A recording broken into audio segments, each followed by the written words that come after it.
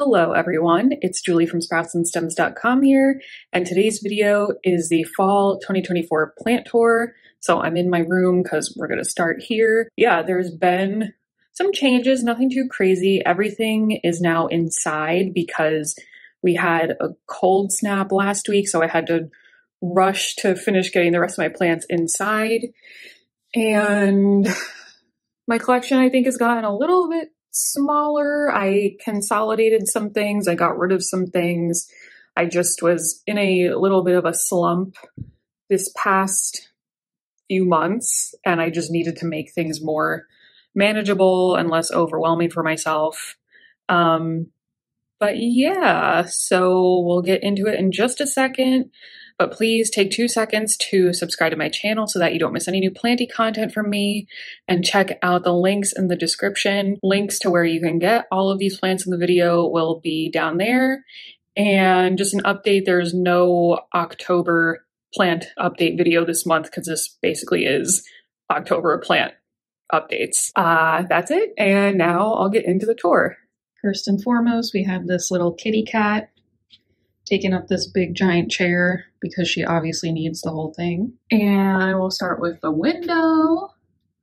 So we have this planter. Let me put you against the white wall. That'll be easier.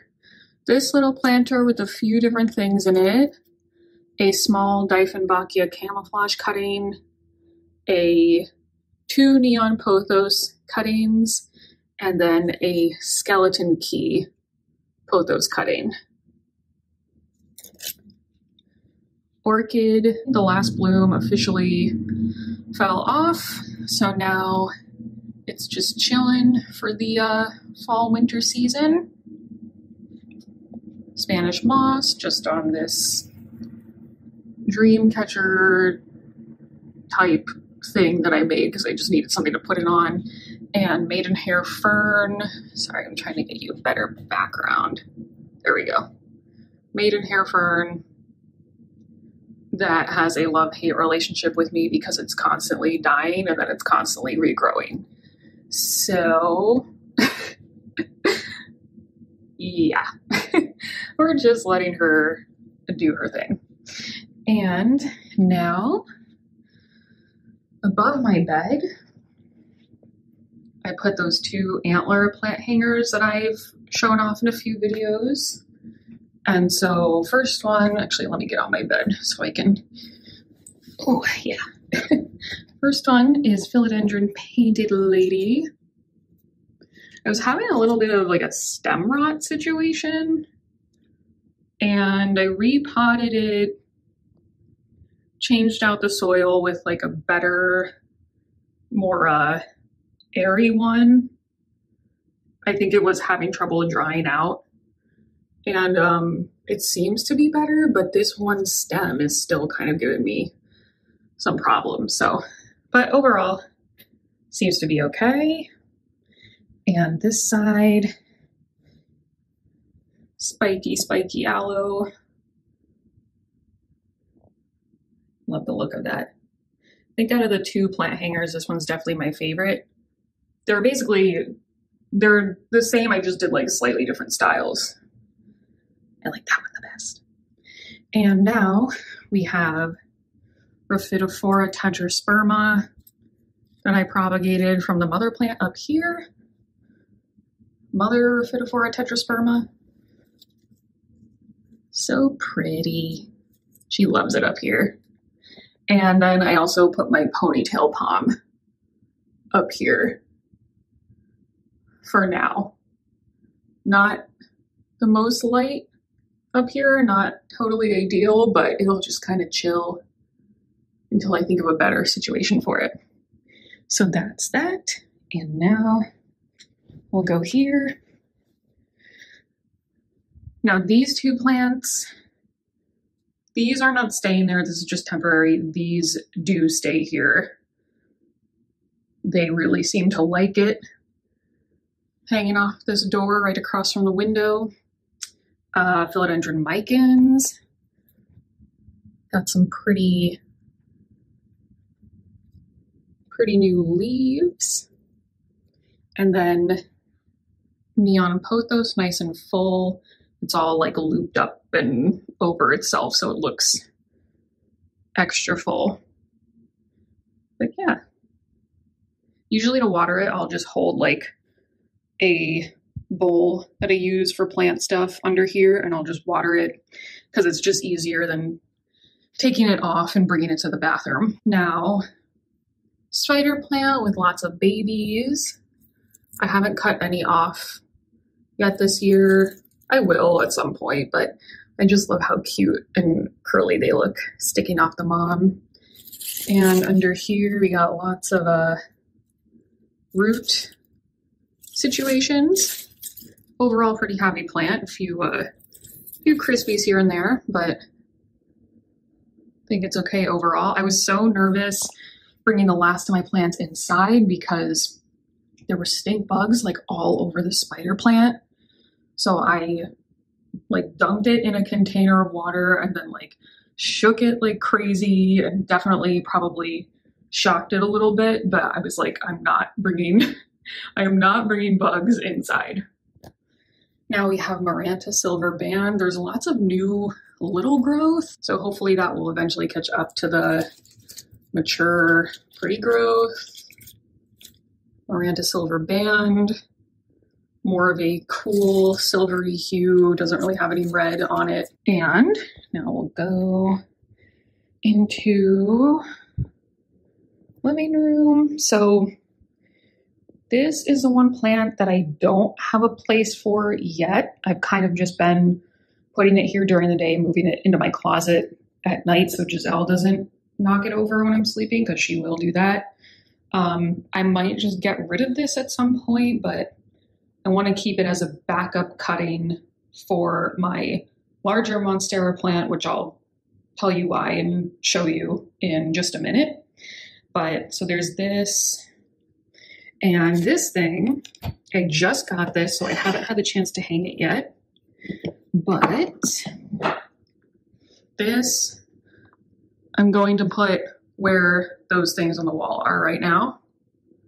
And this is actually a coat hook, but it can move like this, and I'll hang a few different lightweight plants off of it. So I think that's going to be a good solution. I'm really excited, and probably both of those plants will go on it and one or two more.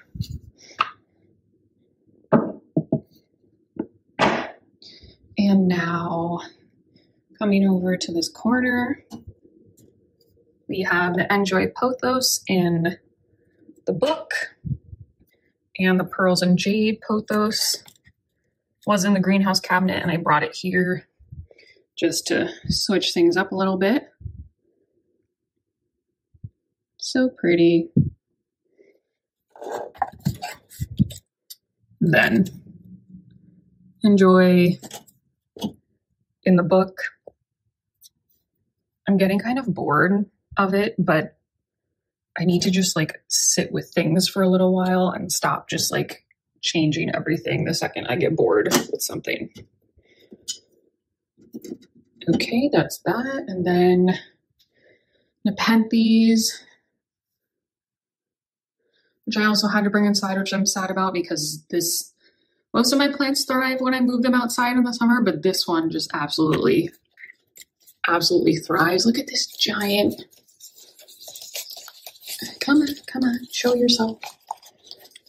Look at this giant pitcher. Now, last year when I brought this plant inside, all the pitchers died off and it didn't start producing pitchers again until the next summer. But last year there were like maybe a quarter of the amount of pitchers that are currently on it. So I'm not sure what's going to happen this year. Hopefully they don't all die off. But yeah, we'll see. This is Nepenthes alata. And like I said, I'll have everything linked in the description.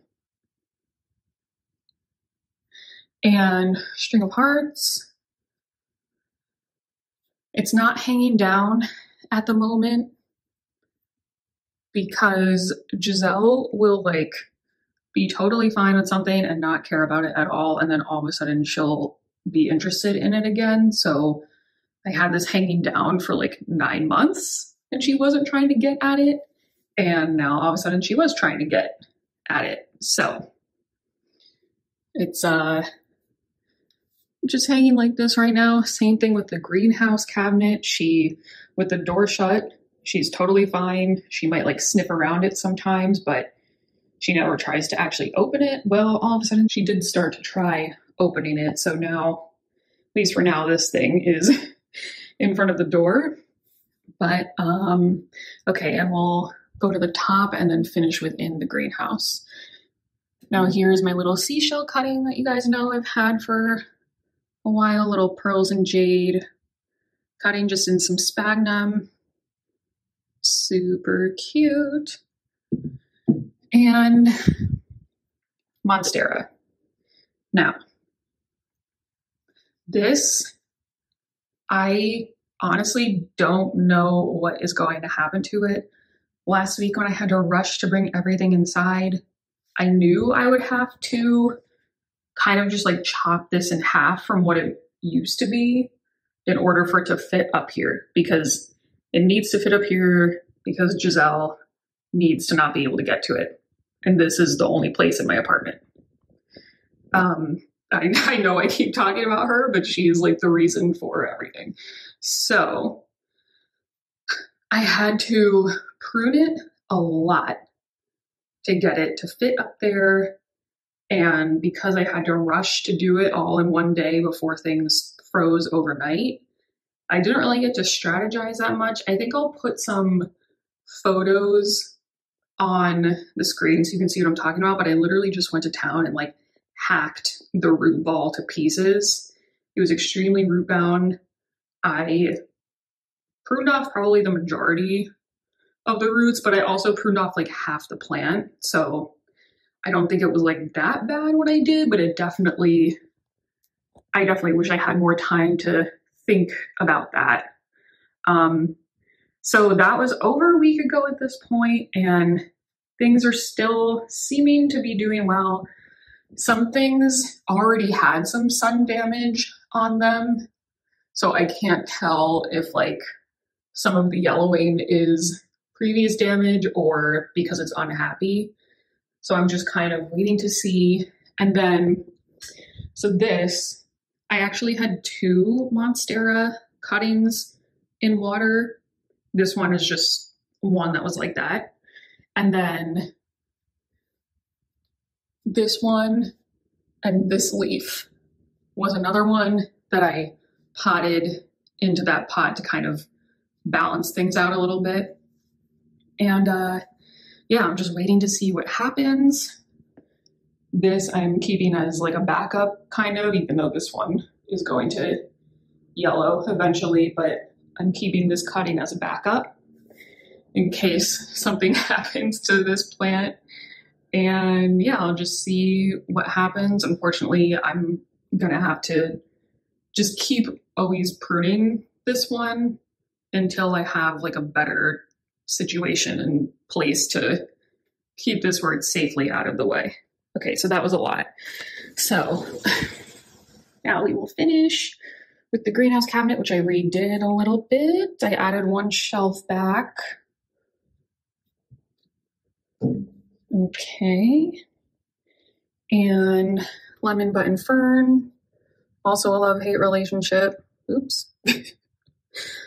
Ripple peperomia cutting in water. A few sad strings of turtles, and I'm trying to see if I can revive the plant.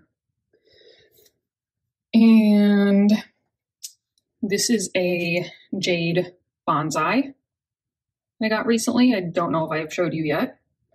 Jade bonsai, just from the Home Depot. Monstera adansonii cuttings that were in a bigger container, but I repotted because they're in leca and water into a smaller container that could fit in here. Pothos, giant pothos cuttings from my friend that I just like to have in water. And there's also some other various cuttings like Monstera and a fishbone cactus cutting in there. Obviously, it's kind of hard to see each individual thing. This is my fishbone cactus You'll see in just a second, my bigger one, I split it in two and I potted the smaller piece just in here. And then last but not least for this shelf, we have, this is a node from one of the Monsteras that were in water. This is just a node with a ton of roots on it. And after I cut off whatever I wanted to cut off, I was like, oh, I have this big healthy node. Let me just see if like something happens. So nothing is happening yet because I just put it in there last week. But if something happens, I'm sure it'll be a planty update at some point, or maybe I'll make a whole video. We'll see. Last but not least, and I'm going to sit, a little scraggly baby spider plant. This one is Peperomia verticillata red twist, I believe. And so like it reacted so fast when I put it in here. Basically the next day, it was kind of just like flopping out a little bit. The next day I come back and all the stems are like, whoop. So that's always cool to see how plants react to things. And this is the bigger part of the fishbone cactus. This is a philodendron micans. Why are you looking yellow? I don't like that. Dieffenbachia camouflage, which I repotted at some point. And last but not least, this Enjoy pothos that's been in here in this corner for a while. Sorry, I'm making so much noise with my feet on the floor, but yeah, happy in this little corner. And that is that. So thanks so much for watching, everyone, today. If you liked it, please subscribe to my channel and check out the description for links to all these plants. And I'll see you guys next time.